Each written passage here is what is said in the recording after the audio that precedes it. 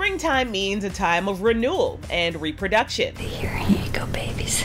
Proof of this is at Huntington Beach's Wetlands and Wildlife Care Center, where heaps of baby animals all came to them at once, including 77 orphaned hummingbirds, 57 orphaned squirrels, 257 baby mallard ducklings, nearly 100 possums and raccoons, all left by their mamas to fend for themselves. It was like the rain we had, but it was babies. We were raining babies. To the tune of more than 500 baby animals in just 2 weeks, which Executive Director Debbie McGuire told KCBS is quite out of the ordinary.